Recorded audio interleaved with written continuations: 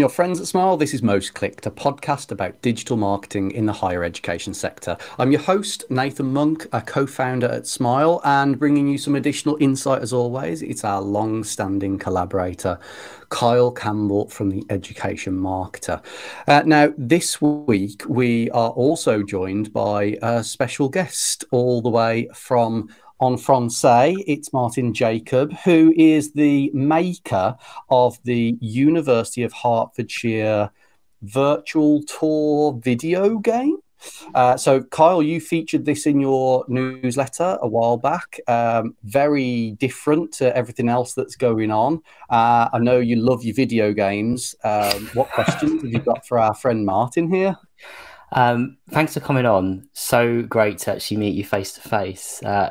I played your game probably, I think it's about 3 weeks ago now. And I'll be honest, whenever I hear like university and video game, I'm often very skeptical when I go into things because I've had some horror stories in the past.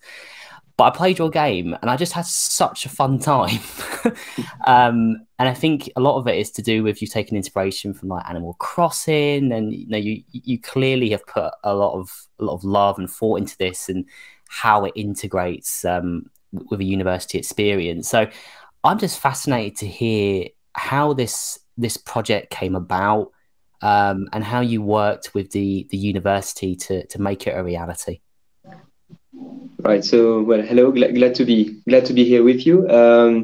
So I was first contacted by the university staff. So the head of marketing there was planning on doing something interactive for the university's new needs, with the COVID pandemic, etc. They felt the need to have something interactive and online for people to have a first contact with the university. So they contacted me, and first we kind of went back and forth with how big it should be, how much gameplay there should be compared to slideshows and such. And so we decided that it would be a virtual tour, so that would be some kind of 3D or some virtual space to explore physically, at least, and that this space would be filled with interactive content such as students you can talk to, and facilities you can not really visit, but you can get info on. And very early, I suggested that we keep the player engaged in the game and entertained by rewarding him frequently with mini games and some kind of overall, a progression marker. So those are, well, first the hoodie that you're making right now, then a series of stars, series of letters that you can collect.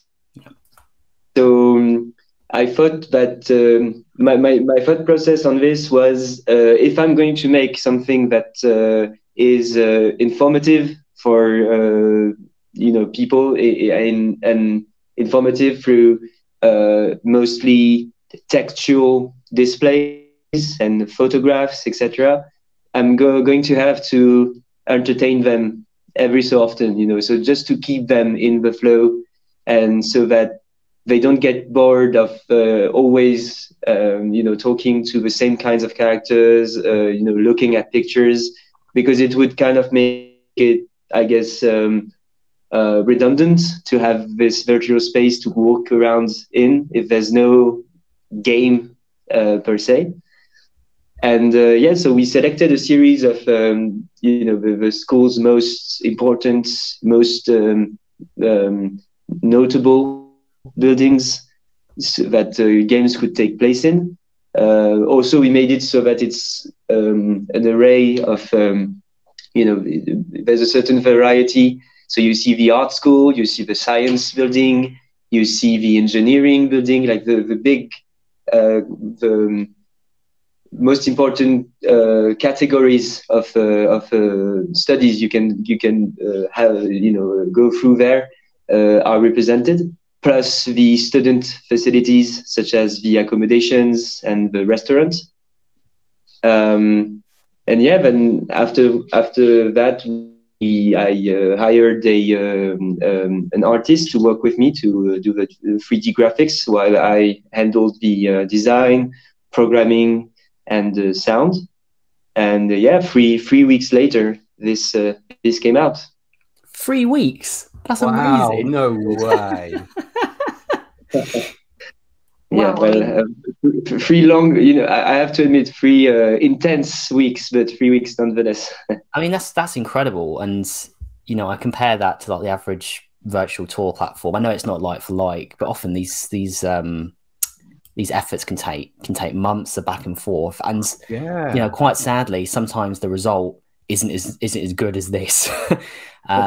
I just love. I mean, as an aside, and Nath, I know you've probably got some questions as well, but one of my favorite aspects of what you've done here is, I mean, sure, you're highlighting facilities and you're highlighting certain points of interest on campus, but you've really paid so much attention to world building as well.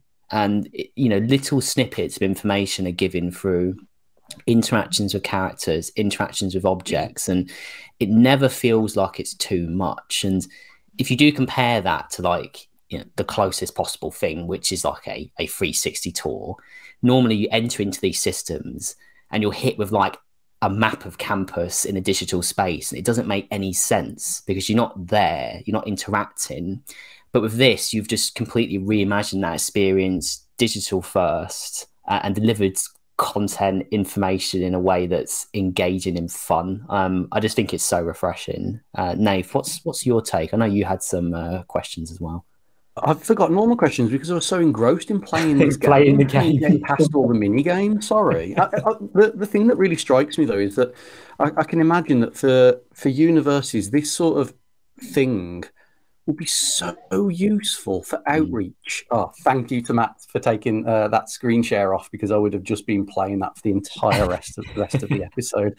Yeah, for outreach, like this would be would be massive, going out to schools and actually engaging with people earlier in the university kind of life cycle, and that's I know that's becoming a bigger thing, is targeting younger people.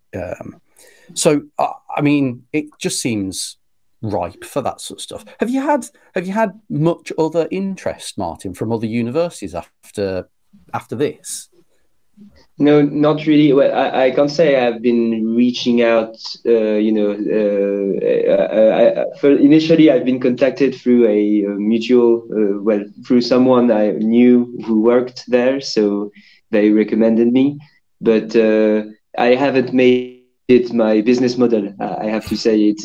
But I'm open to doing it again. But I guess it's also maybe what made it so that I wasn't too influenced by how this was done before. I guess to me, it was just another game I made, right? I just used the same conventions I use in regular game making, you could call it.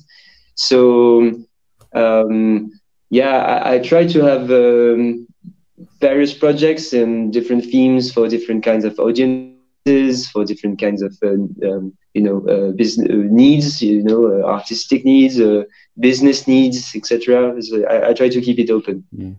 Yeah, you can totally tell, and I think like this feels like such a perfect marriage between university and maker, or university and creator, where it feels like they've given you quite a lot of.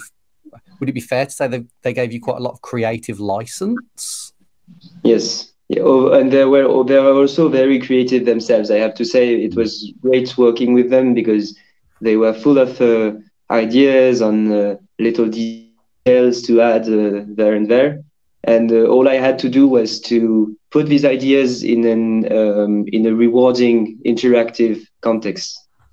Well, I mean, it shows. It shows that it's really nice to see an example of that type of relationship where the output has flourished as a result of that. I can only hope that we see more and more of that as time goes on. But I mean, what you've done, Martin, is superb, really, and I I'm probably going to spend the rest of the day playing it, if I'm honest. Oh, wow. Thanks a lot. Well, first of all, Martin, how can people contact you if they want to get their own university video game made? So on LinkedIn, I'm quite active. Also, I have a website which is martinjacob.fr, which is a French domain name.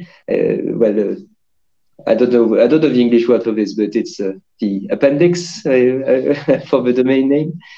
So they can reach me through there. That's the most convenient ways, you could say.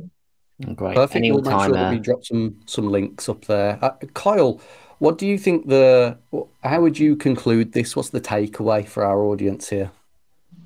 Put the audience first. I mean, I think that's the big one for me. I mean, the reason this is good and we're talking about it is because it's fun to play. You think about your standard tour, they're usually around the ethos of getting the information across. That's a lot of the conversations I hear. Like, how do we communicate this to the audience, when really should be thinking about how to make it an enjoyable experience, and digital first as well. I mean, this is not trying to mimic a real life thing in a digital space. It's completely rethinking what a facilities tour looks like as a mini game. That's what sets it apart for me.